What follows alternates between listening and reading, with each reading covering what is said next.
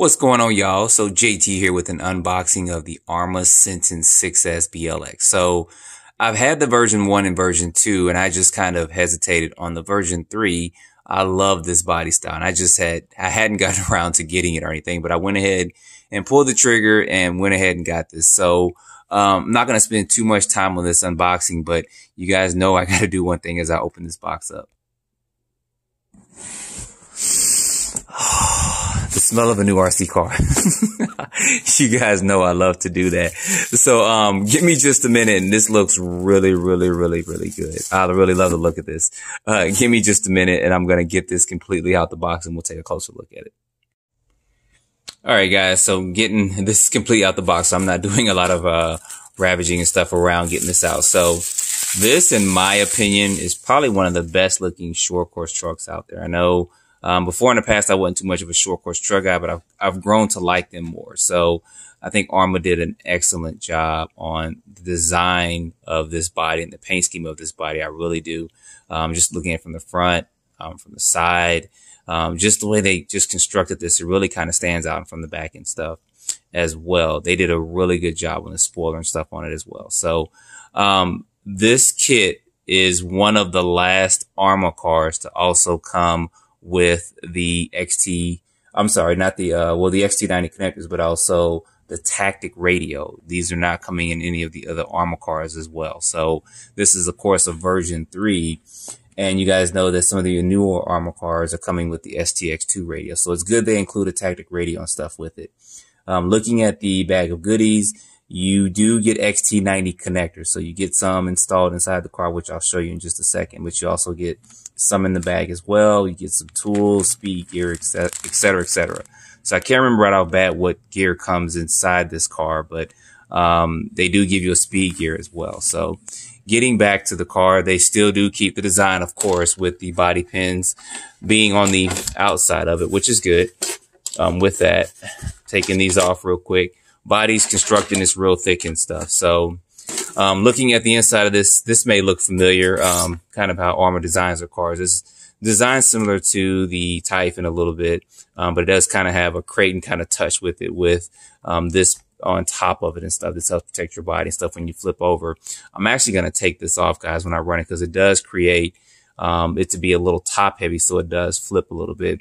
And I will be lowering it down just a bit, not a lot, but knowing how these run in the past, I am going to make some minor adjustments on my first run. So I'll let you guys know about that. But as I mentioned before, this does come with, as you see there, the XT90 connectors, the BLX 185 speed controller, which is coming in all the ARRMA 8-scale cars, and a few of their 7-scale cars too, and then also the 2050 kV motor. I can't recall right off the bat which pinion gear is in here, but you guys see it is pretty small. It's probably about a 14 or 15 or something like that. So I'll probably be gearing this up just a little bit. And I got a little oil right there. I don't know if you guys can see that. Hope that diff or anything is not leaking. So we'll have to check that out after I do my first run or something to make sure that, yeah, you guys see that. That's a lot of oil right there. I hope my center diff isn't leaking.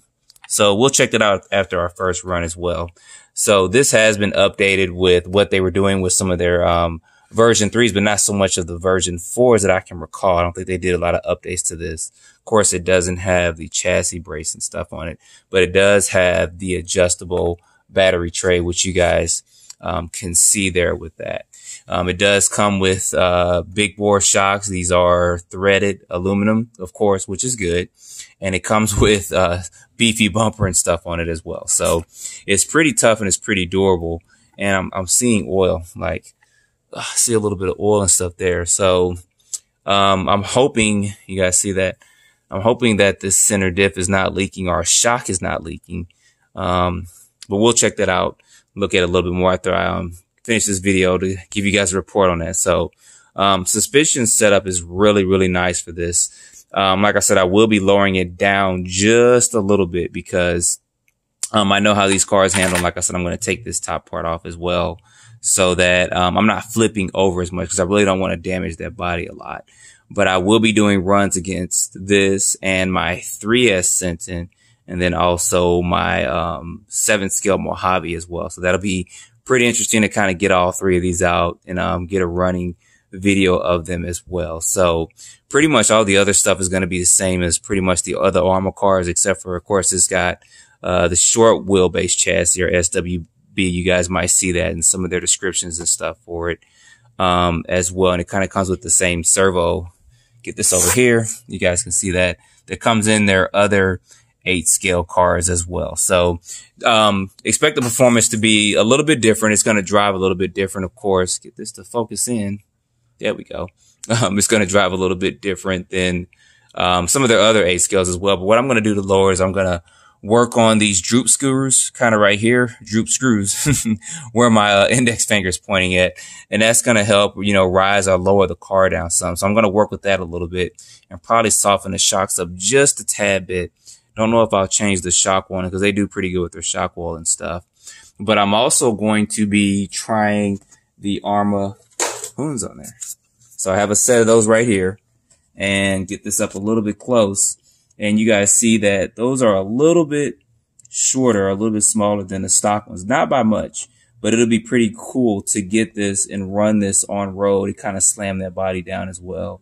And do some runs with that so you guys can see how this thing performs on road. But I will have to take this off because this does create, from my experience in the past, it does create a little bit of extra weight on top of the truck, and it does flip over a little bit more. I know why they did that for protection, but I'm going to be taking that off. So anyway, guys, that is a quick unboxing of this. There's tons of unboxings on this. Like I said, I had versions 1 and 2, and I went ahead and pulled the trigger and got a version 3 because I've been looking at it. So I went ahead and pulled the trigger and got one to go ahead and do some running videos. So I'll be putting this against a couple other short course trucks that I have as well. So stay tuned, I guess, for a shootout kind of with those where I take them all out and run them all from the low C to the Red Cat to this, to the Traxxas and all that, just so you guys can see the difference in performance between something like this that can handle and run 6S and then some of the other ones that can only run 3S as well. So anyway, if you got one, put your comments down below what you've done to it.